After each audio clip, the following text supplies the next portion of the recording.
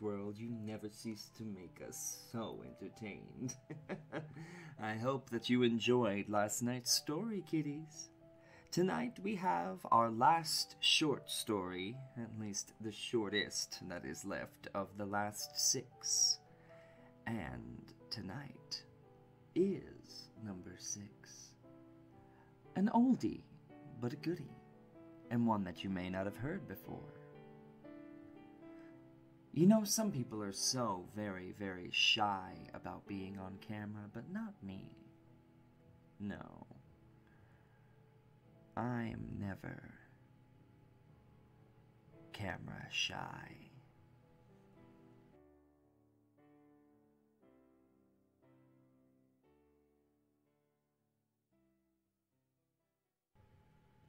I work at a recently built city parking garage and transit hub.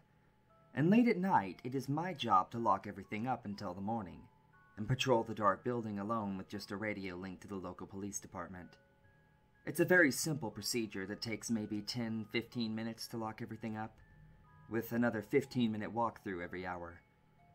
At roughly 3 o'clock in the morning, I'm very tired from my 8-hour shift with 4 more hours to go. I drag myself through the security center, fancy talk for a room with a chair and monitors, and begin my ascent through the ramps.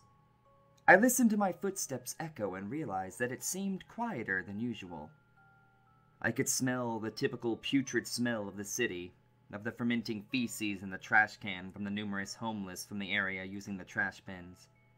We had to lock down the public bathrooms to prevent damage, theft, or vandalism, and most importantly, deaths from people overdosing in the middle of the night. I finally got to the top floor and summoned the elevator. I placed my forehead against the door, feeling the cold air rushing through the elevator shaft as it reaches my floor with a satisfying ding. I stepped, got to the ground floor, and continued back to the office. I fling the door open and head inside, running for the cold office room and using my magnet fob to unlock the door. The door usually gets hung up a little, so with a swift heel, I slam it shut and make my way to my desk. The computer that runs the cameras is worthy of being called ancient, and I'm pretty sure they don't even make them anymore. Not to mention the internet the cameras run off of is so slow that they take forever to update, so I sat there with my new favorite pastime, watching myself walk around with a tremendous amount of lag time. I sat there watching myself drudge on through the stupidly hot weather. I laughed to myself as I watched my head land against the cold steel of the top floor elevator doors. As the doors open and the light floods the area around me, my blood went ice cold. There was a man standing no more than 6 feet away, just staring at me. As I entered the elevator, he headed for the stairs, already vaulting down the steps. My heart races as I watch each camera as he hits each floor.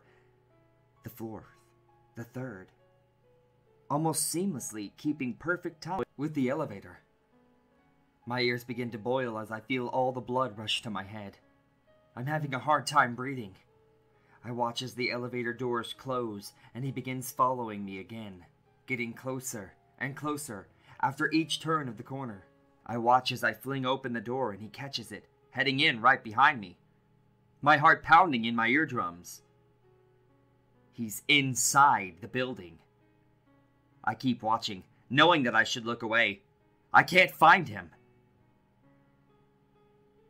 And then I see why. I kicked the door shut in his face. Which means, as I search the room, I eventually discover that it's just me in there. I radio for a few officers to come in, and they sweep the building, give me a slap on the wrist for not paying attention, and left. The rest of the night I stayed in that room, watching each camera diligently, but I never saw him again. And every time I go to work. I can never shake the feeling that I'm being watched.